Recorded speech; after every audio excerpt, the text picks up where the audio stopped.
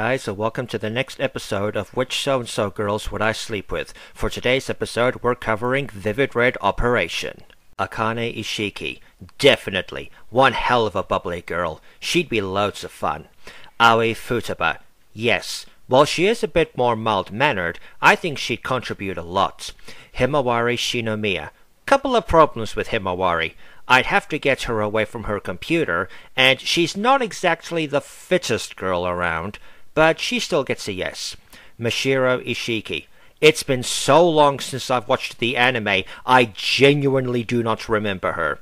But judging by the screenshots of her being in hospital, I don't think it'd be happening anytime soon. So maybe. Mizuha Amagi. I do remember she was kinda strict and almost all business. But if she agreed to do it, I'd still say yes. Momo Ishiki. Definitely. While she doesn't love her sister to the same extent as Ui, she's still a sweet sister. Rei Kuroki.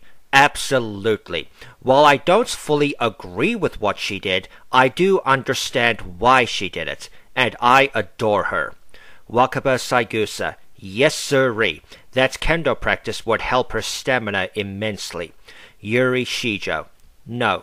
Nice woman, but too old for me.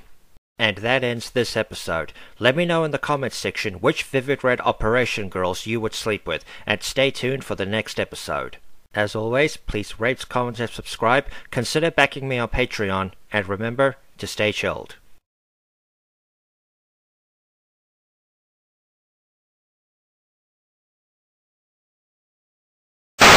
And now for something completely different. Latin American soccer announcers on their day off.